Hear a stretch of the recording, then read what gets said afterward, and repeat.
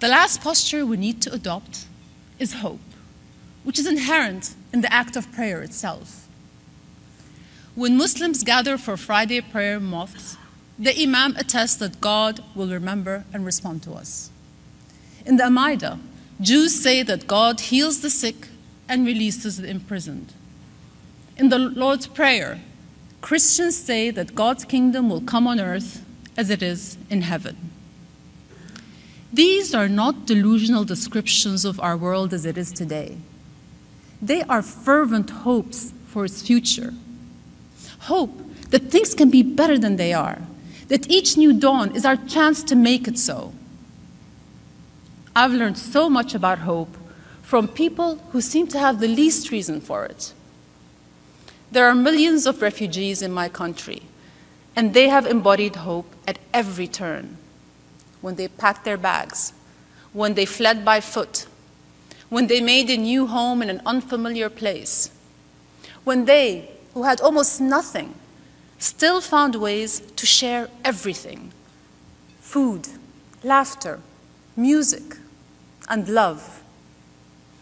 In their voices, I hear the voices of Scripture: Moses, Jesus, Muhammad, peace be upon them. People who called out injustice and in the same breath offered hope. They too were forced from their homes, fleeing violence and persecution at some point in their lives. And yet, they proclaimed hope. Not hope as an add-on to sweeten a bad deal. Not hope as a cushion to soften the blow of reality. But hope as a truth just as durable as hardship. An appeal to us all to keep trying. The United States has long been a landmark of hope, a shining city on a hill.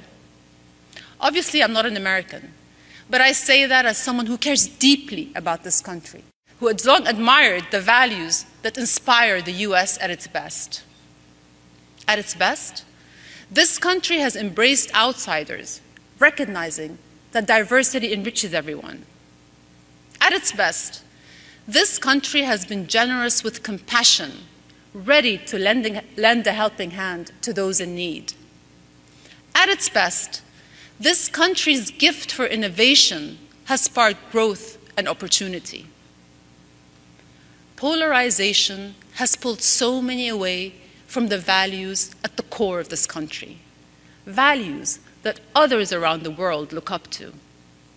In doing so, it has fractured friendships, families, and entire communities.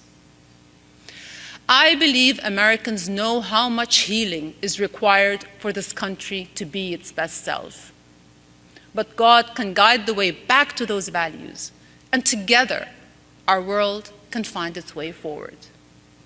For in the end, humility, unity, and hope are not our destination.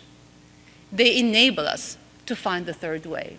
And make no mistake, we will stumble from the path, but we always have the chance to return.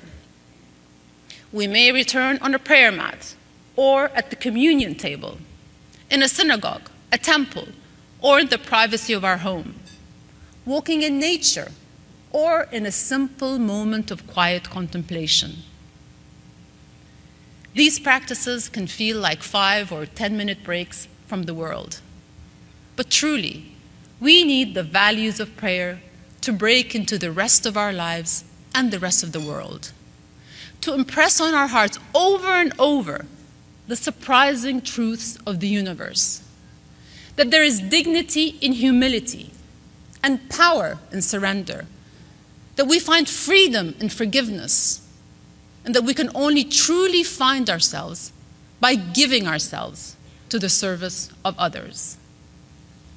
Islam calls it Islah, reform of ourselves, our relationships, and our society.